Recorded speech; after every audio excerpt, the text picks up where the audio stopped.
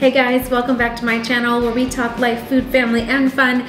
Today, we're doing something fun. We're making homemade ice cream in 5 minutes. And mine's gonna be keto. But you can do this even if you're not keto and just make it regular. Wanna know how I do it? Stay tuned and let's do this.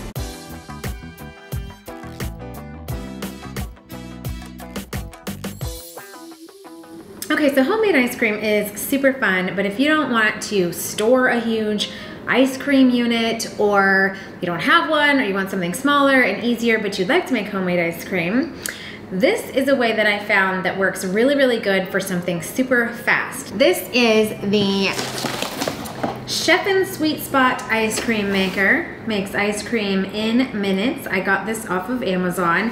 It does claim that you can do 5 or 6 of these in one setting. As far as 5 or 6 servings, I don't really agree with that. I think it doesn't stay cold enough long enough, and I do have my freezer on the lowest setting, which was some of the complaints as to why this would only do about 2 before it's not cold enough. But I have a hack on how to make that work if you need more than 1 or 2 servings. But for me, if I'm just wanting to make a keto ice cream or whatever, this thing works really, really good, and it's super easy to make, super fun, and it makes homemade keto ice cream affordable because I love Rebel Creamery ice cream. Love it. If you have not tried that and you're on keto, you need to try that. But, you know, it can be kind of expensive. They're like $6 for a pint.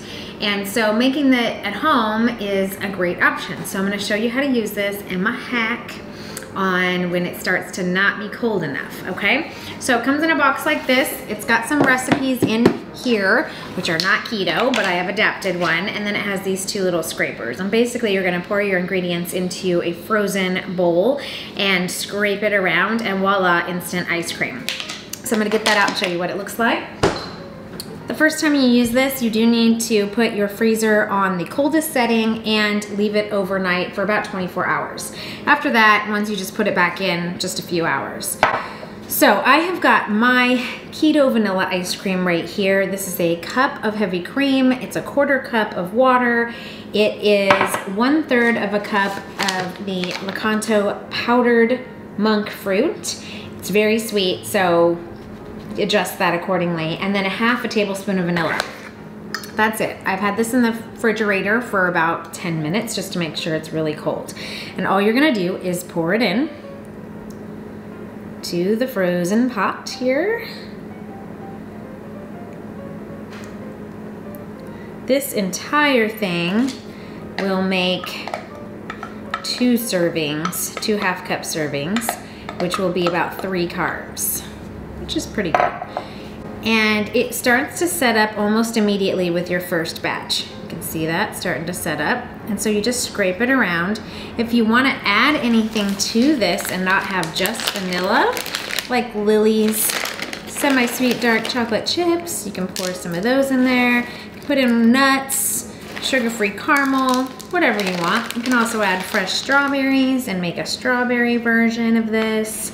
Whatever you want. This is just a base for the vanilla and whatever kind of mix-ins you want. So you just kind of let this sit and then start to scrape it as it sets up. And this will make your ice cream. Now this says that you can do this 5 or 6 times and that it just takes a little bit longer for the ice cream to set up once you have used it more than once. But I have found for subsequent batches, if you just pour the stuff in and then put this in the freezer for 5 minutes and then come out and scrape it, it will set up again. So that's kind of the way to get around if you need multiple servings. But this will make 2 servings right here, and you can do it again and it will set up. Now it's not gonna set up super, super, super solid. It's like homemade ice cream. You know, it's a little bit thinner, a little bit more soupy kind of than a store-bought ice cream. But it just tastes amazing, and it makes making ice cream fun for kids and affordable. Love it. I'll have this linked in the description box below if you want to check this thing out, especially for a, you know, if you want to do it sugar-free, or if you want to do a sorbet, or if you just want to know kind of what ingredients are going in. Now, if you want to make this and then store it in your freezer for later, just know that this becomes hard as a rock in there, and you're gonna need to let it set out for 10 or 15 minutes before you eat it, because otherwise it's too hard to even eat. So kind of like the way Rebel Creamery says is, you know, set it out for 15 minutes before you actually eat it, because otherwise it's too hard, you can't scoop it. If you're not gonna eat this right away. Ah, I'm spilling my precious ice cream.